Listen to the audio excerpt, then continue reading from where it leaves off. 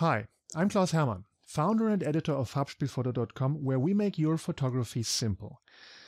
This tutorial video is an excerpt of my personal workflow courses for Lightroom and Photoshop.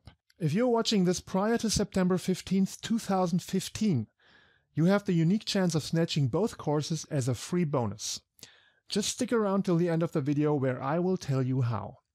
And now, have fun with the tutorial. So that was the lens correction tab. The next and final thing that I tend to do for my images is to add some effects. And in particular, I like adding vignettes to my images. Now, a vignette is actually something that is produced by lenses mainly. It's a darkening of the corners and the edges of your frame. And you typically try to fight or to counter that effect in your post-processing. But in many situations, darkening the edges and the corners of your image where nothing really important happens is a good way of directing your viewer's eyes to the main parts of your image, to the subjects. And it's a good way to create some intimacy. So some depth and a feeling of really being there. I'm not really sure why that is, but I have a feeling that adding a vignette always brings me closer to the scene.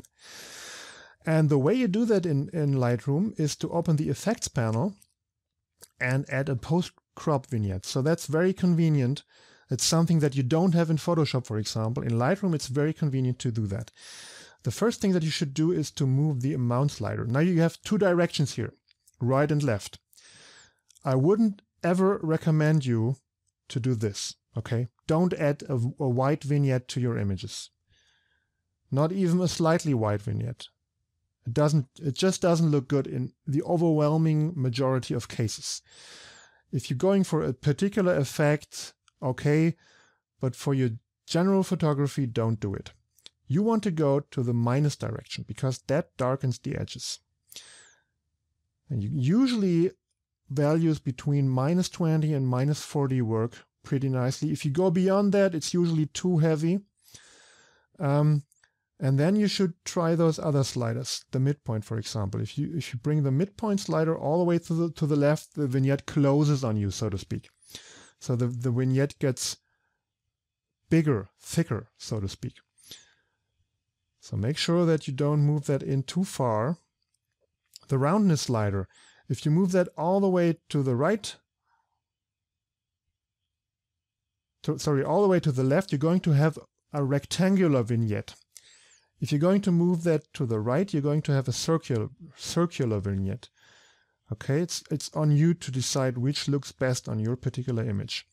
The feather slider controls how smooth the transition between the vignetted part and the non-vignetted part of your image gets. So drag that to the right to make it really, really smooth. If you drag it to the left, you see that you got a very harsh transition, not something that you should apply to your images. Make it as smooth as possible. I tend to go to the right side, somewhere in the 70 to 90 region is good mostly.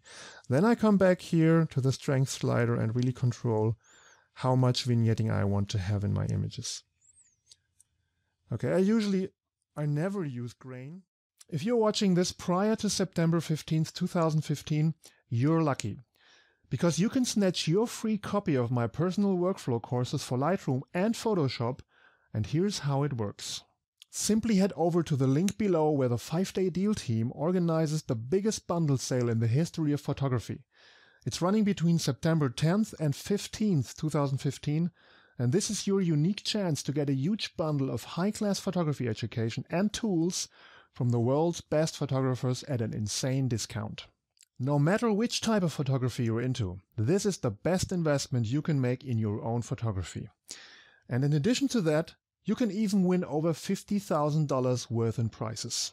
If you purchase the bundle through this link, I will send you the download links to my full personal workflow courses within 24 hours. But please do make sure that you use this link to start your checkout process for the bundle. Otherwise, I will not have your details and I cannot send you anything. So, I hope I'll see you for the 5-day deal event. Take care and have fun.